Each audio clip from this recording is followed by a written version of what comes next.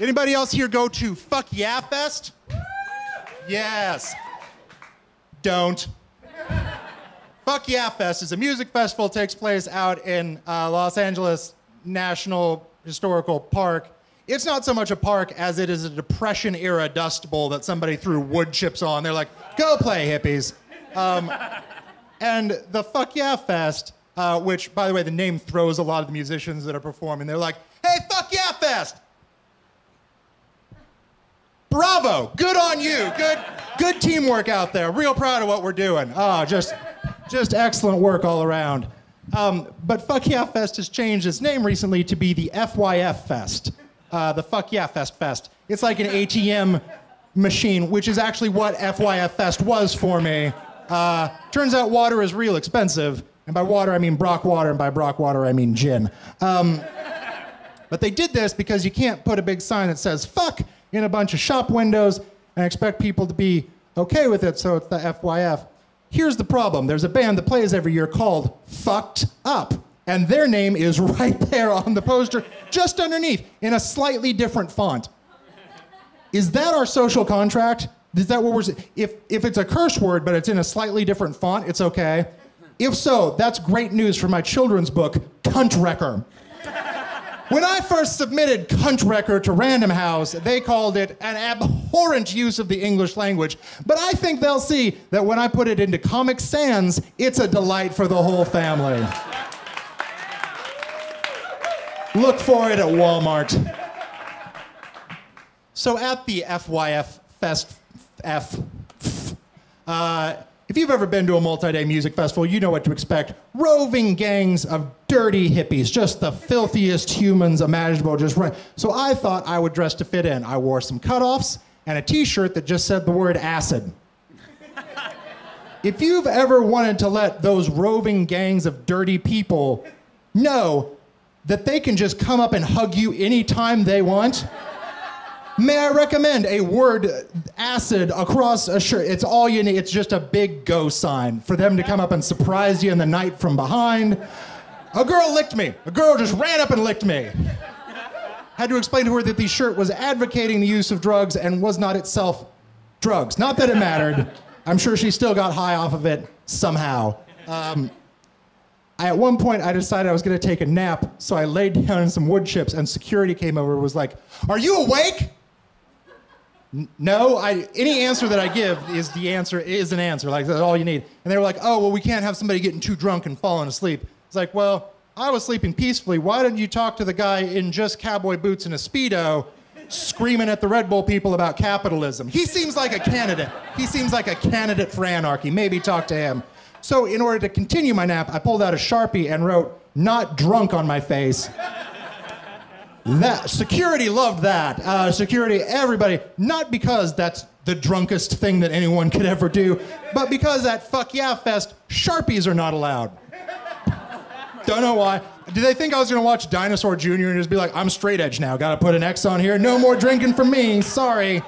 So they take my Sharpie away, and then I got to see two of my favorite bands. Now, one of the bands is called The Faint, and that is the only band that I dance to every song and don't care how I look, because that's what they have to do too. Because they're in a band and they have the hardest job in rock and roll, which is, of course, making it look cool to play a keyboard. And not just a keyboard like Elton John, like putting together a song, like a synthesizer where you can only play like one note at a time, and you're often not needed for large parts of the song. So they just live in their own personal little Studio 54 disco and so.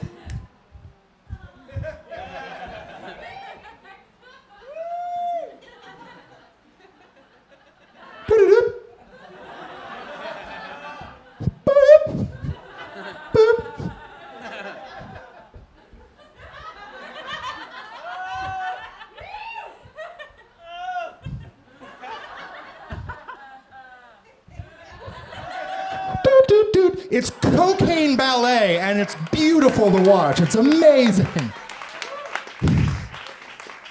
But the other band that I got to see was a band called Cursive, and they're the only band that I scream along to every single word, whether anyone wants me to or not. They have a lot of songs. I don't want the lead singer to forget any of the words. And it's not that I love him. It's not that I have a bunch of fan fiction about how we sneak off to wine country together on the weekends. It's not that I have a pet name for him. His name's Tim Cash, or I call him T-Pain Cash Money. Anyway, we're there at the festival, and I'm there. And here's the thing about being a tall guy at a music show. You're hated by just about everyone. And I get it. I get it. You paid an unreasonable amount of money, and all of a sudden you can just see this, and that's fine. And that's when you yell, "Move, fag," and throw a beer, and I turn around and say, "Oh yeah, you know, I'm in the wrong. Standing in your way, I came here 2 hours before you did to support the unsigned unknown bands. Like a jackass. That one's really on me. I'm sorry about that." But there's a weird reverse sort of order to the sort of shows where somebody's gonna get aggro with you. Like at the most angry, like metal stuff, no one ever gives a shit. But you get up into like a show that's very intimate, very small. These are the shows I call DEFCON 1.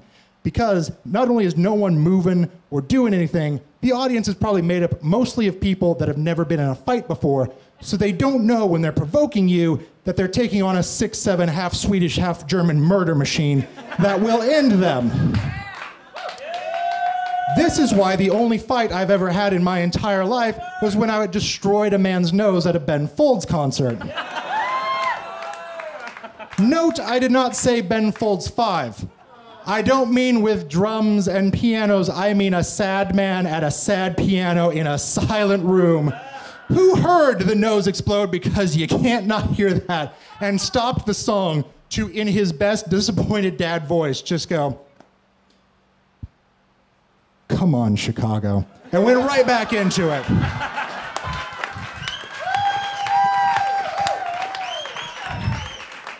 So I'm at the Fuck Yeah Fest, and that's not an issue I'm having. I'm not really, but I am a head taller than everyone else, and I'm near the front, and I'm screaming at Tim Kasher all the words he's saying, and then he flubs a line, something I'd never seen him do, and it looked like this. "We all know art is hard and simple."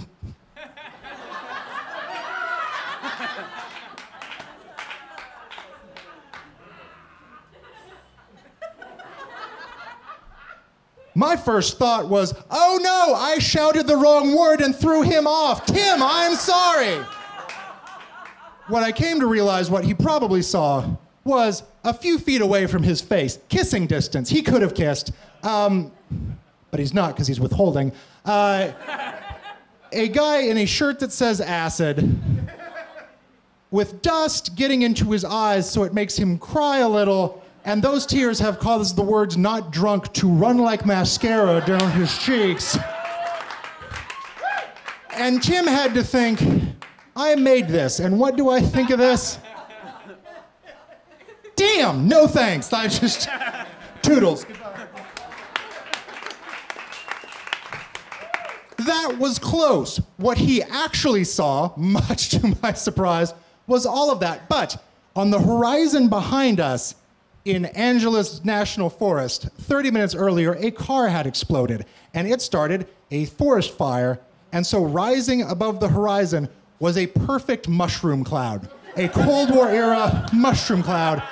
And so the thought process he must have had at this point was, oh, this is how it ends. This is great. This is great. No, at a festival where when they talk about my death, they can't even write the name of it in the paper. Well, I came to a profanity festival. This is what ends like this. Not with my loved ones, but on stage with these jack-offs, playing for these jack-offs, and that one there who's clearly jacking off. There's just no... Well, death, I welcome thee. Hey, Fuck Yeah Fest, fuck you. And I can say fuck because my band's name is cursive. It's a different font.